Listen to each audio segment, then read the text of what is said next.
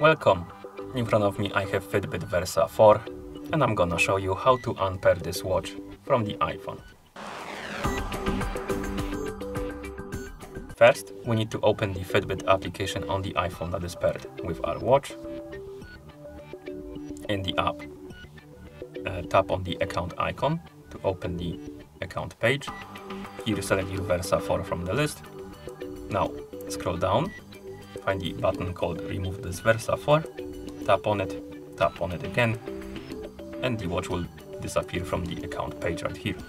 Once it does, you can close the application, open the settings on your iPhone, tap on Bluetooth, find the Versa 4 on the list of devices, tap on info icon next to it, tap on forget this device, and tap on forget device.